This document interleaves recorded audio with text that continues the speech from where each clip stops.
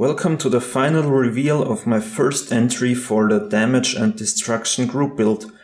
Here is my Blackhawk, but before I show you more, I want to tell you a bit more about the building process. Well, it all started when I found this Hasegawa Blackhawk on Amazon. It was relatively cheap considering that there are 7 soldiers coming with it.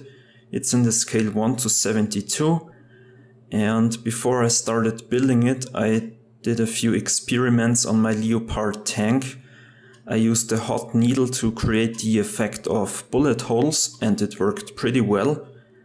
So I also got the Revell weathering powders, which are also great. And when I got the Blackhawk, I knew that I will do a crash diorama, some kind of Blackhawk down diorama, nothing to do with the movie. I think the movie was pretty bad actually.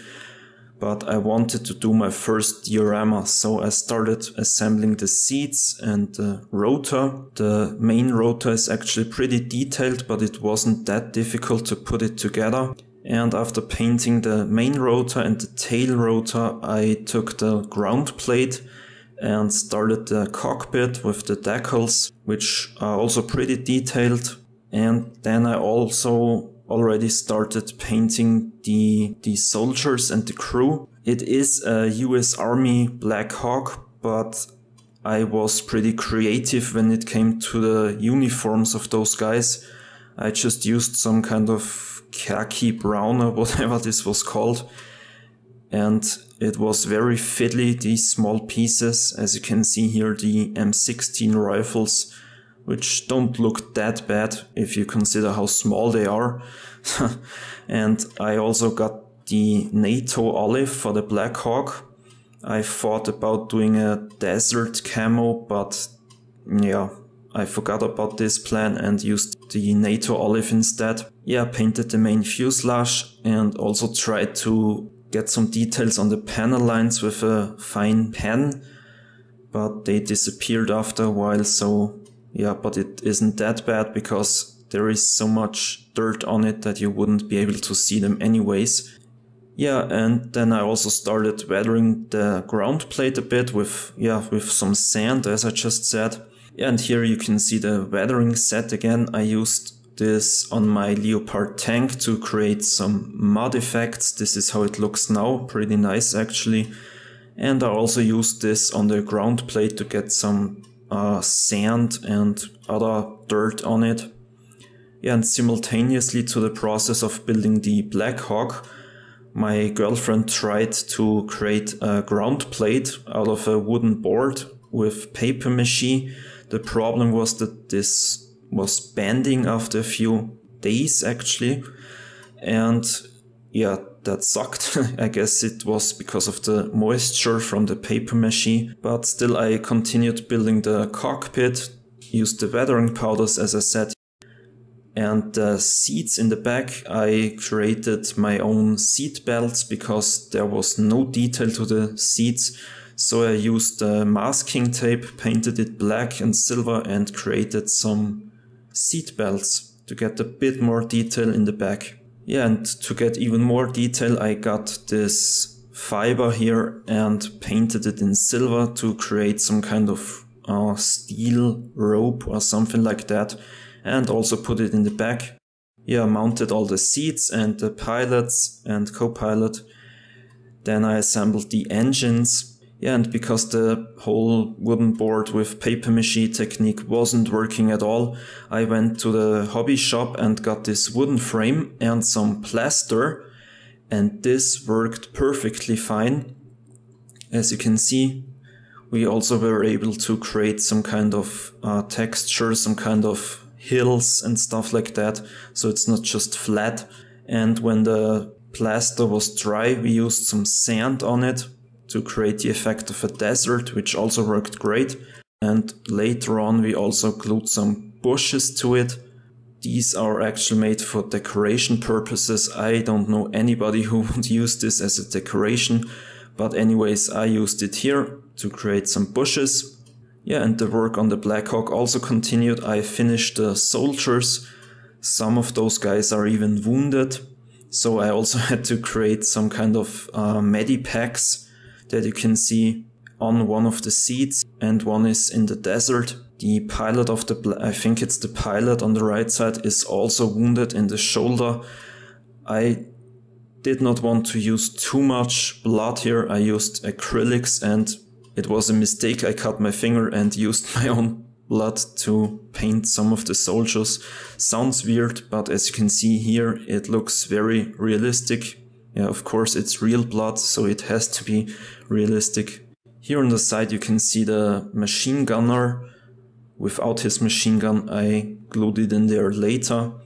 And I also tried out the weathering techniques. And then I applied the decals, which are pretty nice too.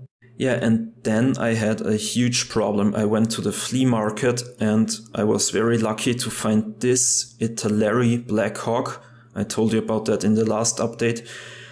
Yeah, I found this Italeri Black Hawk for €1, which is basically nothing. The only problem was, yeah, it was the same scale, and I thought about doing a med evac helicopter hovering above the crashed Black Hawk, but this didn't work out because this Italeri Black Hawk was missing the whole cockpit, the decals and a few other pieces. So I just used some parts of this Black Hawk and yeah, I glued them to my Hasegawa Black Hawk to get more details. For example, these covers for the engines and a few other pieces. Oh, and what I nearly forgot to mention was I cut the Black Hawk in half and I used some thin metal pieces to create the effect of some damage and also used some wires. I know that the inside of a Black Hawk doesn't look like that, but I think it still looks pretty cool. Maybe not realistic, but I like how it looks, and that's the most important thing. There is also this huge hole on the right side of the helicopter and a lot of bullet holes. And because that engine was hit a few times, I wanted to create some smoke. So I stuck a wire in the engine and used some cotton, which I painted with acrylic paint to create the effect of fire and smoke. And yeah, it doesn't look perfect, but I think it's pretty nice. A nice extra, if you ask me. So yeah, I attached the wheels and other details. As I said, I used some stuff from the Italeri Black Hawk, and that was it. Here it is, the finished Black Hawk. Yeah, so here it is, my diorama. Where do we start? Here are the bushes that I told you about, and 4 of the soldiers are outside. Here is the door gunner, and here are the pilot and co-pilot. Yeah, the Black Hawk itself is totally, not totally destroyed, but heavily damaged. And the scenario would be that it came under fire and the engine was hit. And while it was crash landing, the whole tail section came off, but it still was able to crash land somehow. And most of the guys here are wounded. This is the guy that's heavily wounded, as you can see. He also has this medipack here. The second one is in there, in the Black Hawk, on the seat. Tail gunner. Yeah, and you can see the bullet holes here and there, the scratched surface, broken glass. The rotor is heavily damaged, of course, after such an impact. This piece also nearly came off and it's just tangling here. And here is another guy, and this is the team leader, I would say, giving some orders, but since the guys are all shocked from the impact, they don't really follow his orders. A lot of shrapnel all over the place. I also used some metal parts. As you can see here, shrapnel stuck to the helicopter, and here on the rudder. Tail rotor heavily damaged. This guy is also a bit confused. He doesn't know what happened.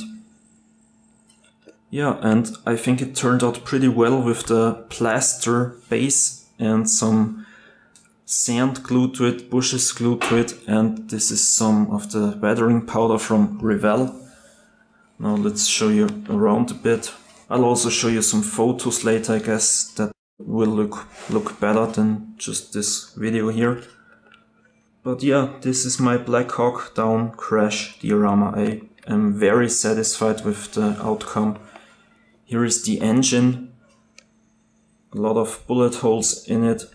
That's why it's burning. I'm not 100% satisfied with the smoke, but it's alright. Maybe I'll redo this, but it's okay for now.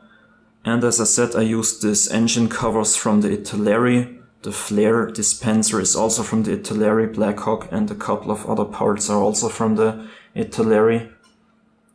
Yeah, and here you can see how I cut the Black Hawk apart. As I said, there are wires coming out and some metal plates. That's not realistic. I don't think that there is any metal in a Black Hawk. More composite and I don't know which materials, but I think it looks pretty nice. Yeah, and that was pretty much all there is about this Black Hawk diorama. I hope you liked it. Please leave me your feedback in the comments.